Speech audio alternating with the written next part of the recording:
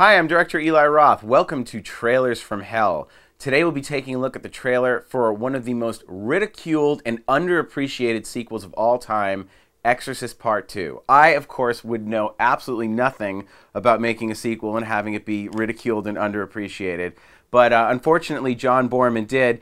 It is a fantastic trailer with amazing music by Ennio Morricone. Enjoy.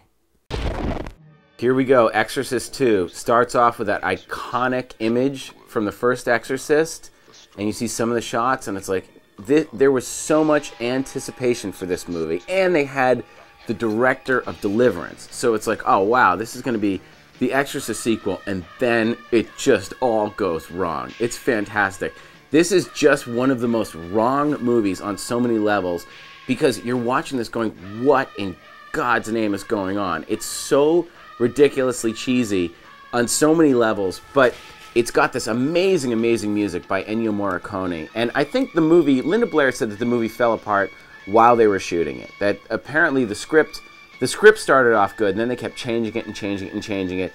This movie was so ridiculed and maligned and laughed at when it opened in the theaters that people were actually throwing things at the screen, and John Boorman recut the movie twice while it was in the theater.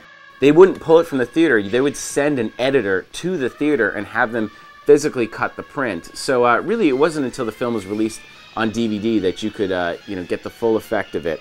The movie at the time it was made was one of the most expensive movies ever made by Warner Brothers. The budget was $14 million. That said, even though it took such a critical beating, it still made $30 or $35 million at the box office and was actually a financial success. Linda Blair looks so unbelievably hot there.